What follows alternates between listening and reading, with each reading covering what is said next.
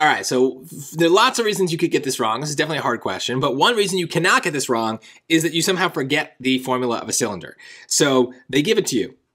It's in the reference chart. It's at the top of the Blue Book app. Just click the little X squared button and this will pop up. And this is all you need, right? They give us the volume of a cylinder. It's literally the same picture. Volume is equal to pi r squared h. R is the radius, h is the height. So let's just transfer that right over. Let's just get that there to start things off. So V equals pi r squared h. Now let's look at the question because there's a lot of instructions here. The figure shown is a right circular cylinder with a radius of r and a height of h. First of all, right circular cylinder is just what you think of as a cylinder. It just means that the height and the radius form a right angle with each other, but that's how you'd always think of it. It's not like crooked. Don't let that bother you. It's a cylinder.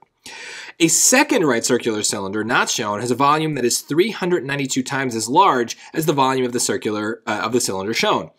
Which of the following could represent the radius r in terms of r and the height h in terms of h of the second cylinder? So that sounds confusing, but it's basically like you've got a big cylinder and a small cylinder. The big r and the big h represent the dimensions of the big cylinder, and the small r and the small h represent the dimensions of the small cylinder. Now, the weirdest thing about this is we are being asked to measure and change the volume of a shape, but we don't have any of the actual dimensions of that shape. But guess what we can do? We can plug points into equations to get some values. Specifically, we're going to use that arithmetize strategy because they tell us that the second cylinder is 392 times larger. I don't know how big the original one is, but I can make it however big I want and then just know that the next one is going to be 392 times bigger. So it'll all work itself out. So I'm going to make my life as easy as possible.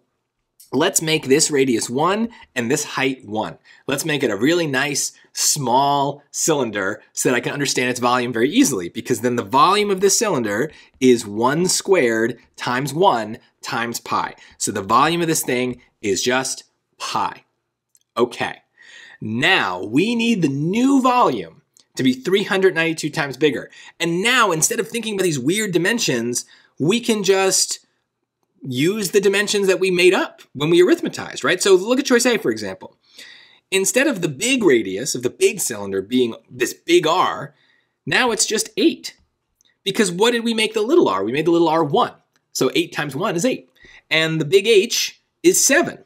Because 7 times the little h, which was 1, is still 7. So now we can just calculate the volume when we have a radius of 8 and a height of 7. Now instead of dealing with all these variables, we just have numbers. We have actual dimensions that, like, if we thought about it, we can just, like, in our mind, take out a ruler and measure the height in inches or whatever of a cylinder. So let's just do the math. So 8 squared is 64. So 64 times 7 is 448 times pi. And I'm not going to multiply the pi out because I don't want to deal with the decimal. I want to see right now what that relationship is between the two volumes. And now it's very clear why picking 1 as both the radius and the height of the small cylinder was a smart move. Because I can now compare really easily that this is 448 times bigger than the small cylinder, right? The big cylinder in choice A is 448 times bigger, but we need it to be 392.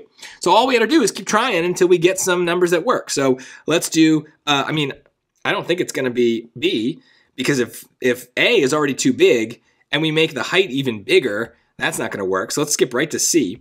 So again, this is 7 times 1 and 8 times 1, right? Because the R and the H were both 1. So the volume is pi 7 squared times 8. So 49 times 8 is, what do you know, 392. Now we should try the other answer choices, right? It's possible that we just happen to pick numbers that work for R and H in the beginning that produce multiple answers that are correct. That's rare, and I don't think it's even possible on a question quite like this, but just in terms of getting new habits, getting good habits, we should probably do it. But look at choice D. It's the same problem that B had, right? It's taking something we already know that works and then making it bigger. So we know it, I don't know what the exact value is going to be, but it's going to be bigger. So here we got exactly what we needed, no reason to mess with it. So we don't need to make a bigger radius. So to me, that question is actually not so bad. The problem most people have with this question, or really any advanced geometry question on the test, is they make us think about geometry without giving us dimensions. And so if we can arithmetize and just make them up, great. But just be careful. Sometimes they will make us solve for dimensions. That's different. This is not that. They were not asking us to find the radius or find the height. Notice that the variables that we had to start carried through the whole question. They wanted us to think in terms of algebra for this entire question. But we use strategies to not think that way. And I think that makes it much easier to think about, because I don't picture a cylinder with a radius of r. I can picture it with a radius of 1. I can think of that. I can know how big an inch is. I can manipulate a number. It's much easier than manipulating a letter. So whenever possible, try to move away from algebra, and plug points into equations is a reminder to do that. And specifically, arithmetizing is when we just make up those points that we're going to plug into the equations, so that way we can have something to work with instead of the variables.